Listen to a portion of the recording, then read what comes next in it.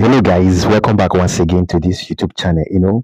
When we failed to know that Tinubu deceived them with Muslim ticket, a lot of them, think we are jealous or probably we don't know what we are saying. And now, just a year or 1 year plus after his presidency, he has actually shown the North that the North we are deceived by his Muslim ticket. I told you people.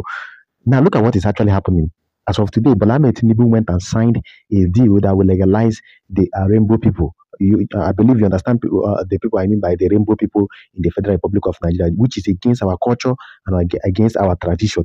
When this particular bill first came out and when the rumors started spreading, about Bola Tinubu signing this deal. Many people said, Tinubu will not sign this deal. Some of the Northerners, we are backing Bola Tinubu that he's not going to do it, that Bola Tinubu is a core Muslim, Shetima is a core Muslim, that he's not going to, do it, that this is against Islam and all that. And I was laughing at them. I told them, you don't know people you voted for. You don't know who Bola Tinubu is. He's a desperate man. I can boldly tell you for free, a man who was boasting and going around telling you that it was his turn. He never proposed anything to you. He never told you what he was not going to sign and how he was going to stick to the principle and cultures of the land. No, he was going to become a puppet in the hands of these Western countries, and this is what Bola Tinubu is actually doing.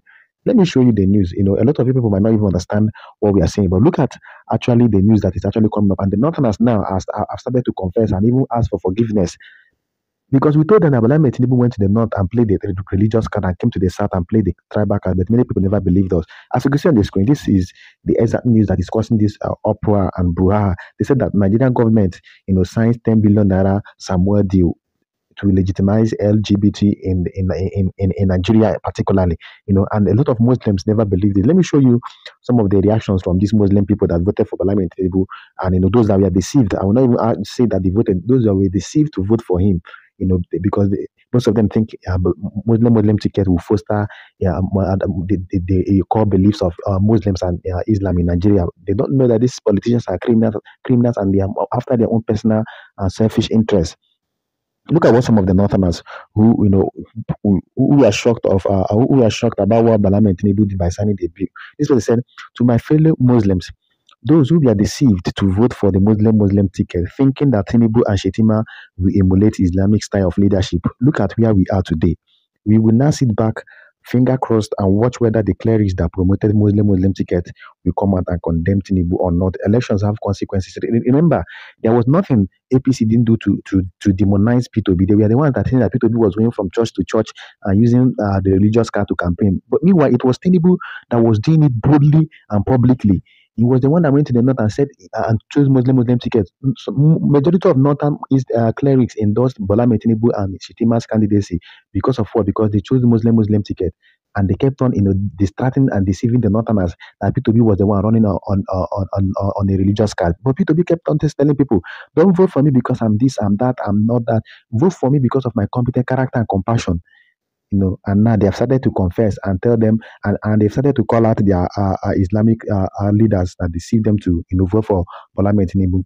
This other person said something that is very interesting. This person said, we will now sit back, fingers crossed, and watch whether the clerics who promoted the Muslim ticket will come out and condemn it. The same thing the other person is saying. This other person said something very funny. This person said, good Lord, Jonathan signed anti-gay and any LGBT stuff bill into law in 2014, and the US and other Western countries criticized him, but he didn't back down. And today we are seeing the president who became president only through the influence of Islam, trying to legitimize this LGBTQ in Nigeria and all that, And I laugh at them when they start making these utterances and comments. We warn them. It's not like they were not warned. It's not like they were not told. It's not that we are not sensitized. A lot of obedience went to rural areas to tell them, look at Bola Tinubu's plan. This man has no single plan for Nigeria.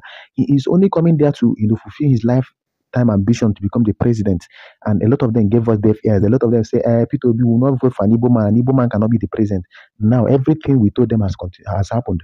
The economy has crashed. And even some of them that voted for him are the one planning to protest. They are calling Bola Tinubu out and telling him that he's a failure. And now P2B told them before election that there's no place a Muslim or neither is there any place that a Christian buys bread cheaper. There's no place all these things happens. This other person said something, said, as you can see on the screen, this person said a Christian president didn't attempt to legalize this LGBT stuff in Nigeria, but now a Muslim president and vice president are trying to do so. The Muslims are already crying out, and they've seen that this Bola Tinubu does not even care about them. He does not even care about any Islamic value or anything. He's more interested in his own selfish interests and selfish desires. which is basically the truth. Well, on another developing story, there have been this hashtag of trending news about Tinubu must go protest. A lot of people have been staging that they must carry out this Tinubu must go protest in order to end bad governance in 2020 in Nigeria in 2024. And I keep on laughing at them. And this protest wants to emanate from the northern part of the country, and I keep on laughing at them. You can't protest now when you people we are the ones that actually voted or allowed him to use INEC to rig himself into the seat of the presidency. You cannot remove Bola Ahmed Tinubu now. The only way you can remove Bola Ahmed Tinubu is to impeach him, which is practically impossible because he used a rubber stamped Senate led by Godswill Akpabio to head over the affairs of the Senate. So who is going to impeach him? And this is a democratic dispensation, or this is a democratic government. You can't just go there and remove the president. No, you must follow the democratic processes or principles, which is through election or impeachment. And we know that impeachment is not possible. So people must wait till 2027. People must wait till 2027 before they can, take out their grievances. I love how things are playing out in Nigeria. So in 2027, when someone brings a cup of Gary for you to sell your vote, you will not sell your vote because you know that cup of Gary will not even sustain you for the 4 or 8 years that this person is going to, bring hardship upon you. So this 2023 election is actually teaching people a lot of lessons, especially some people in the northern part of the country that allow themselves to be deceived by this gullible government led by Bola Ahmed Tinubu. I can boldly and literally tell you for free. P2B is no longer telling people this and that because he said everything needed to be said before the 2023 presidential election. He said it and warned people severely. Don't fall for the tips or the tricks of this particular government led by Bola Ahmed Tinubu that they don't have any single thing to give to Nigerians or offer. But many people did not listen to what P2B said, and they were giving ears to what APC was telling them P2B was this, P2B is an Igbo man, he will say the country this and that. These were blatant lies they told in order to demonize P2B. Now look at where the country is being put into economic hardship, and now the federal government is now signing deals left, right, and center that will actually go against our core values and against our core religious and cultural values in the country because they are desperate. It's not like this loan or money or deal they are collecting. They are going to put it into proper use. No, this is the money they will still embezzle. Well, that's that for that, honestly speaking with you. Well, on another developing story, today there is a recent upturn of events in the crisis that is actually happening in River State. Remember, about 24 lawmakers in River State were actually sacked after they defected from the People's Democratic Party to APC in order to support Wike, if you remember. And where the Speaker of the House of Assembly then being Amewule, was sacked with other 24 other people. And today, an appeal court in Abuja has actually quashed the order barring this Amewule and 24 others from parading themselves as lawmakers, meaning they can return back to the House of Assembly in Rivers State, and this is going to cause a lot of fight and a lot of troubles in Rivers House of Assembly because now they will have the majority.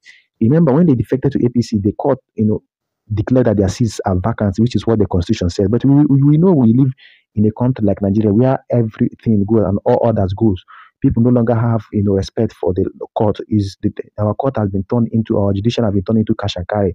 Whoever brings the highest price or probably money would actually take the favorable judgment home. And this is what is happening. How can our courts be giving conflicting judgment here, left, right, and center, and without any concrete constitutional backup to back up their to support their claim and their judgments? Look at what in proper context. Look at what this news is all about. They said that the Court of Appeal and Fubara must actually be careful because this is a new war that has actually been done in River State. They said that the Court of Appeal Abuja had nullified the expulsion of Martin Amewele and 24 others from the River State House of Assembly by the River State High Court. They said, as you can see on the screen, they said that a 3-member panel of the appellate court held that the lower court lacked the jurisdiction to grant the ex parte order. The court held that Section 2723 of the Constitution gives the Federal High Court powers to determine whether the seat of a House of Assembly member has become vacant. It held that the Federal High Court has the exclusive jurisdiction to determine if the seats have become vacant. So these people are saying that it's only them that have the jurisdiction, that the court in Rivers State does not have the jurisdiction to declare that the seats of these people are vacant. He said, according to the court, the express mention of the Federal High Court in Section 2723 of the Constitution automatically excludes all state high courts from having the jurisdiction.